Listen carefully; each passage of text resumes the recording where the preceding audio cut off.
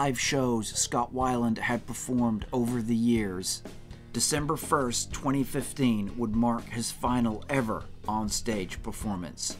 Weiland was touring with his band the Wildabouts, promoting their debut record Blaster they had released in March earlier that year. Their tour had brought them to Adelaide Hall in Toronto, Ontario, Canada, and this is where rock legend Scott Weiland would step on stage and sing for the final time.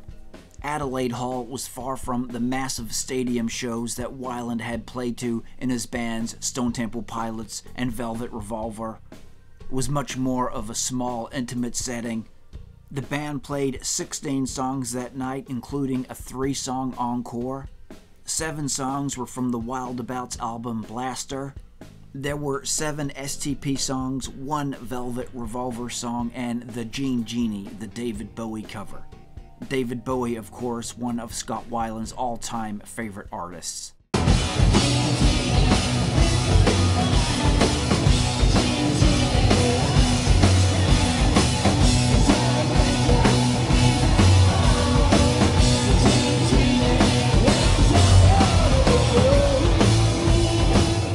Some concert goers noticed that when Scott arrived on stage, he appeared to be shaky and moved very slow and somewhat cautiously.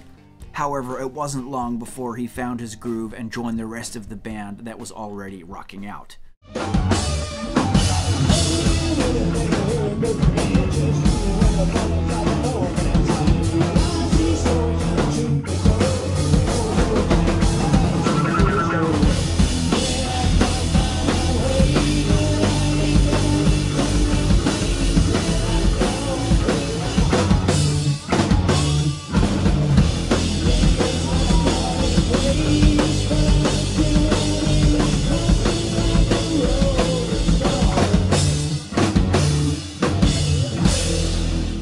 As we mentioned before, the Wildabouts played a 3-song encore.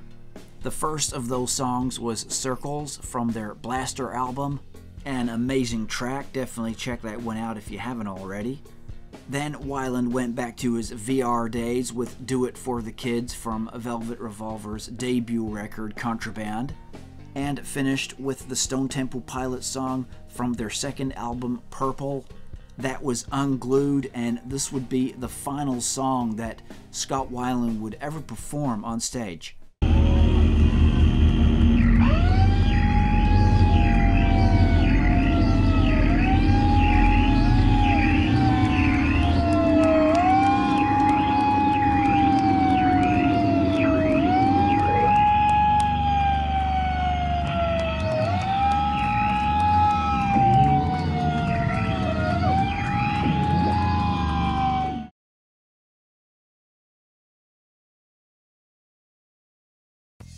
It was just 2 nights after performing his final show that tragically Scott Weiland was found dead on his tour bus.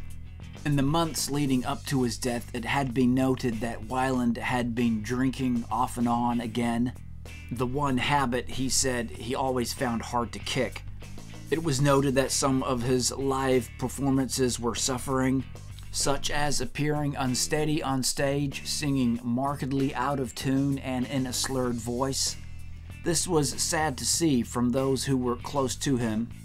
Not that Scott was always this way, he certainly wasn't. When he needed to pull it together on stage, he could.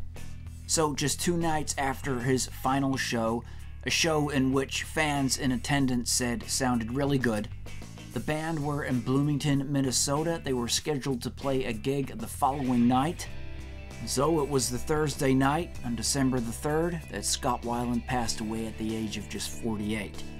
The police report stated that the band's tour manager tried to wake Weiland, but he was unresponsive.